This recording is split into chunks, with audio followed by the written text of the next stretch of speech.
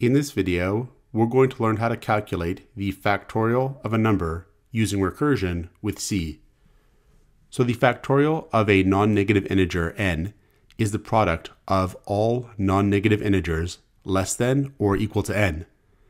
That means that 3 factorial is going to be 3 times 2 times 1, which is going to be 6. 5 factorial is 5 times 4 times 3 times 2 times 1, which is going to be 120. 8 factorial is going to be the product of all the integers between 8 and 1, and we get 40,320. In general, we could say that the factorial of n is going to be n times n minus 1 times n minus 2, all the way down to times 2 times 1. Let's implement a recursive algorithm to calculate the factorial of a non-negative integer. Now, a recursive solution is going to involve using a function that calls itself. We'll call our function factorial. And the function is going to return an int, which is going to be the calculated factorial. The function is going to accept as an argument an int, the int n. We can copy this and provide a definition for the function down here. Now, the way we're going to solve this problem is by having factorial call itself with a smaller version of the same problem, which is computing the factorial of a number. And in general, that's how recursive functions will solve a problem. They'll call themselves with a smaller version of the same problem. We call that step a recursive step or a recursive case. Now, eventually, the function needs to stop calling itself. We call that case the base case or the base step. So if we look at how a factorial is computed, we want to multiply n by n minus 1 by n minus 2. And we want to stop this process once we reach 1. So what we'll do is check if n is equal to 1. And if it is, we're going to return 1. So we'll have here return 1. And this here is the base case in our recursive algorithm. This is where recursion is going to stop. Now, notably, the factorial of 1 is 1. So the factorial of 1 should return 1. And that makes sense because the only non-negative integer less than or equal to 1 is 1 itself. Now, the factorial of 2 should be 2 times 1. And the factorial of 3 is 3 times 2 times 1, and the factorial of 4 is 4 times 3 times 2 times 1. Now notice that the factorial of a number is that number multiplied by the previous number's factorial. So 4 here is really 4 times factorial 3, because factorial 3 is just 3 times 2 times 1. So if we had this here instead, we should get the same result. Now, we know the factorial of 1. We know that it's 1. So we know that the factorial of 2 is going to be 2 times factorial 1. And now we know the factorial of 2 using our solution for factorial 1. So now we know factorial 2 is 2 times factorial 1.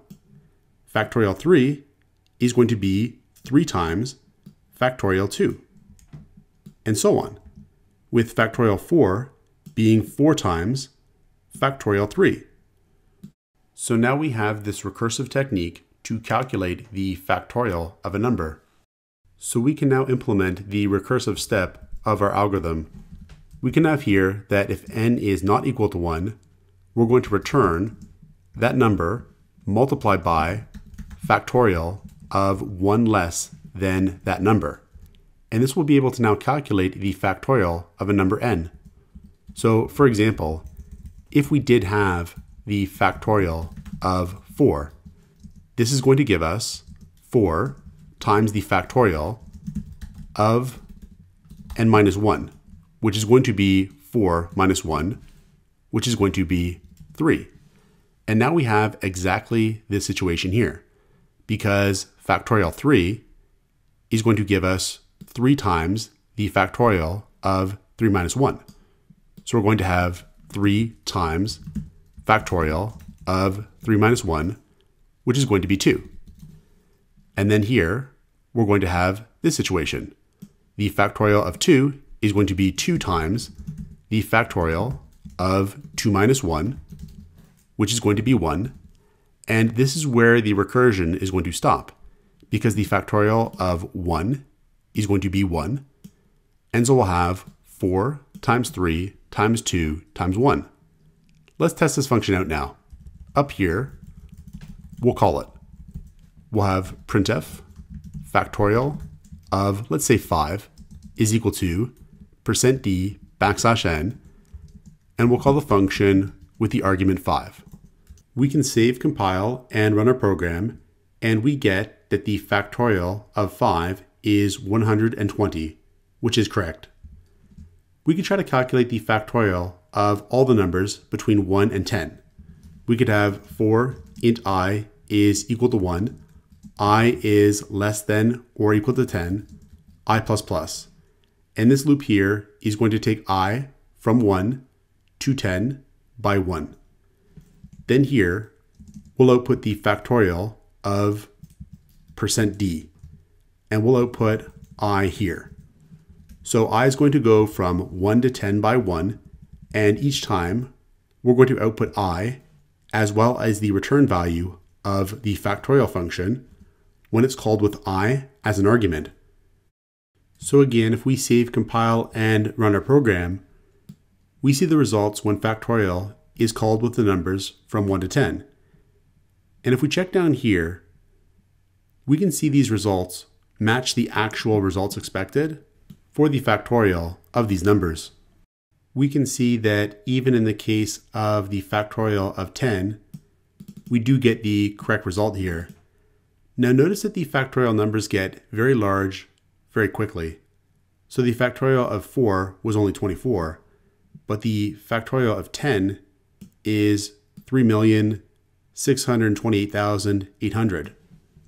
What happens if we try to calculate the factorial of the first 20 non-negative integers?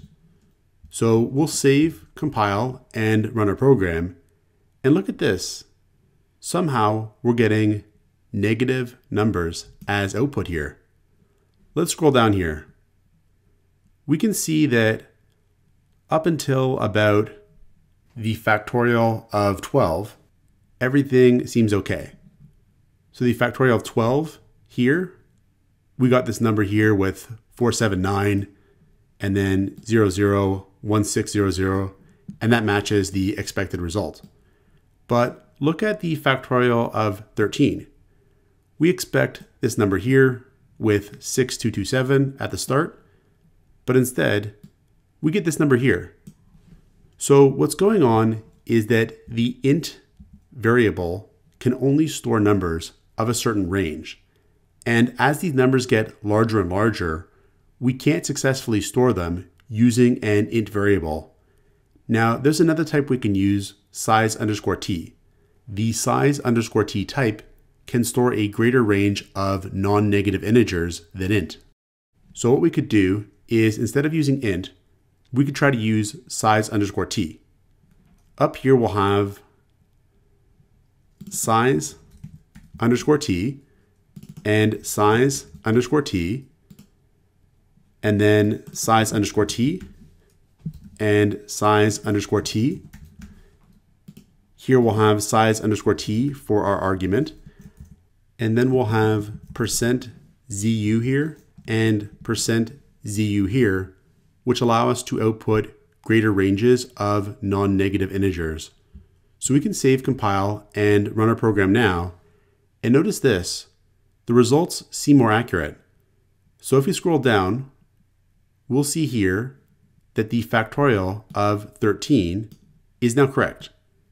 We see that the expected result matches the function output here. In fact, it's even accurate all the way down to the factorial of 20. We get this number here with 24329 and so on, and we get 24329 and so on. Let's try to take it up to 30 now. So we'll have 30 here. If we save, compile, and run our program, we're going to see it breaks down again. So let's scroll down here again. And the factorial of 21 is supposed to be this number here with 510909. And we get this, 14197, and so on. So even when using the size_t type, our function can't calculate the factorial of integers greater than 20. Now there is a technique that's often called big integer calculations that can be used to calculate the factorial of larger numbers. We could also calculate the factorial using imperative code, which uses loops instead of recursion.